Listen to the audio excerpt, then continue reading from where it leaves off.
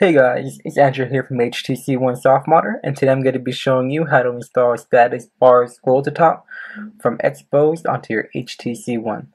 Now, because this is an Xposed module, you're going to want to be sure that your phone is rooted and that you have unknown sources enabled from your security settings.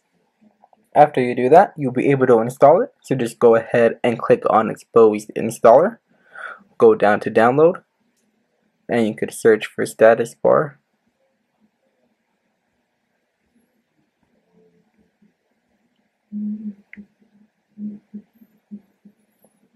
Okay, once you're into the download page, download it.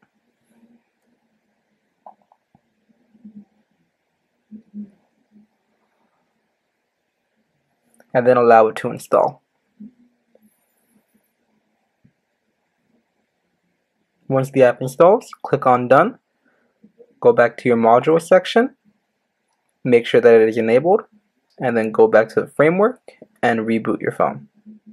Okay, now once your phone's rebooted, you'll be able to see the module take effect. So pretty much what it does is, let's say you're in Xposed and you're trying to find a module you want to download, and then you scroll all the way down to the bottom. Now with this module, you're able to tap the top of the status bar, and then it'll scroll all the way to the top of the list.